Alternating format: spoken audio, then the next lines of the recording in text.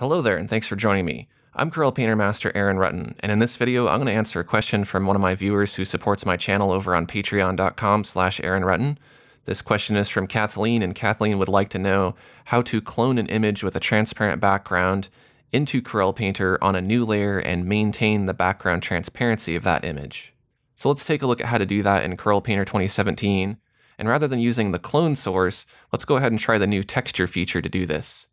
So I want to make sure that I'm accessing my texture panels by going to Window, Palette Drawers, and I can locate the texture painting panels there. I have mine in a custom palette drawer here over on the right. And you can see I have texture brushes, textures, texture libraries, and transform textures. Let's go ahead and create a new layer. We'll use this new layer to clone our image onto. And I've already created an image of a flower. I'll go ahead and drag that into Painter, or I could choose Open to open it. And you can see that this image does indeed have a transparent background by this checker pattern here. I can turn the background on and off. Now it's important that once you erase your background, you make sure to save as a format that supports background transparency. That would be PNG, Painter Riff, Photoshop, TIFF. However, JPEG does not support background transparency. It will always add white to the background. You want to make sure that when you're saving as PNG and some of the other formats that you keep Save Alpha checked. Alpha is this background transparency. So once you have your image with a transparent background open here in Corel Painter, let's go ahead and turn this into a texture so that we can clone with it. I'm going to go to Select All, and then in the Textures panel in the top right sub-dialog menu, I'll go to Capture Texture. I'm going to call this Texture Flower and click OK. And now it appears in the Textures panel and the Texture Libraries. So now we can go ahead and jump back over to our image with the background here, and let's go ahead and clone our flower onto this background. I'm going to go to the Texture Libraries, click on my flower texture to load it. Go back to my Textures panel and click on Show Texture. Now I'm only going to be able to clone this flower over here or wherever this guide here is showing where the texture is going to appear.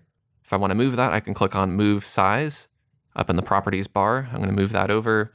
If I want to resize it, I can drag on one of the corners, hold Shift so that it doesn't get stretched, and I can move it wherever I want, and I can click on the check to commit.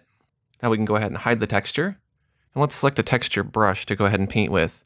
Let's choose the texture cover category, and let's choose Dynamic Speckle Color Control Smudge.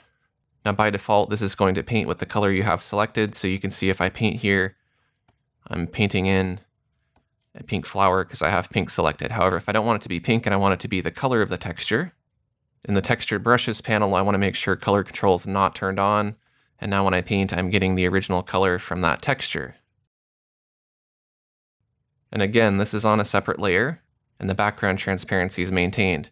So I could take this layer, I can move it around if I want to, I can change the composite method if I want to, I can go in and I can blend the edges if the edges are too completely perfect, and I can even turn Show Texture back on, go back to that texture brush, and I can transform it, maybe flip it the other way and make it smaller.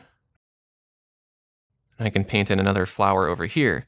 Now this time I'm going to use a different brush. I'm going to use one that has some dab stencil. So I'm going to select Stencil Flow Map Soft Color Control.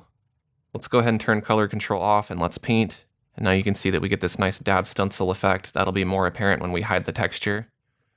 And if I play with my flow map here and make it smaller, I can get a little bit of variety in the edges that are breaking up here, but then I get this nice organic looking stenciled effect. So it's worth experimenting with all these different presets here, and you can also play with the different controls over here to get the kind of brush that you want.